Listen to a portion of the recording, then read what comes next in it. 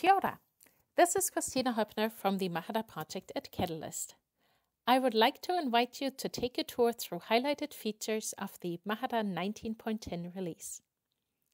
We've worked together with people and organizations around the world to improve the usability of Mahara, create new features, and change existing ones. We'd like to thank them all for their contribution. Let's take a look at some of the new features.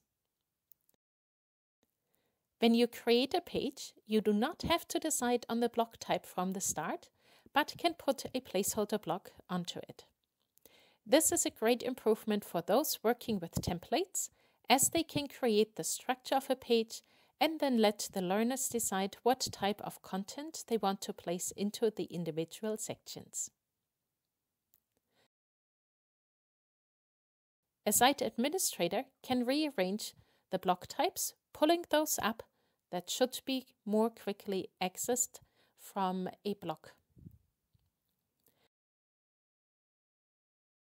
When you have a block on a page, you can instantly change its size. Grab the arrow handles and resize it. You can also still move it around a page and align other blocks towards seeing changes instantly. If you navigate Mahara with the help of a screen reader or keyboard, enable the use of accessible layouts in your account preferences. Automatically, new pages will be created in an accessible layout, meaning that drag and drop is disabled, and you can click the Add button to place a full page width block after the other. Navigating to the block, you can move it up and down using the keyboard's arrows key. When you want to comment on a piece of learning evidence, click the evidence itself if it is an image or linked otherwise, and you'll see details about that evidence and can comment on it if the portfolio author enabled comments. Some artifacts are not so easily accessible for comments. In those cases, enter the Details mode by clicking the Details button in the button bar. You can then click on the Comments and Details bar to view metadata and leave comments.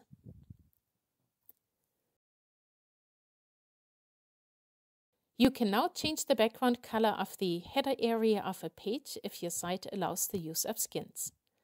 Select the background color and make sure that the text color matches and is readable. When you view your page with that skin applied, you will see the change instantly. You can then apply that skin to any of your other pages that should have the same header. You can also upload a background image to the header area. For best results, make sure to follow the sizing instructions.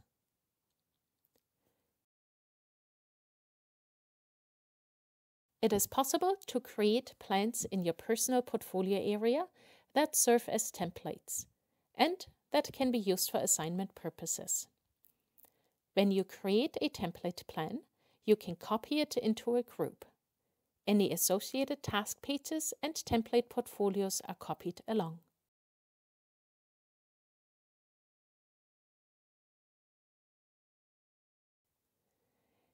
A learner can then select what tasks they want to complete. Any associated portfolios are automatically copied into their account and are ready for use. There are several more new features that you can take advantage of. Check them out when you get a chance to explore Mahara 19.10. The Mahara manual is also updated. There you can read the specifics on working with these features. We look forward to your feedback on Mahara 19.10. Kia ora.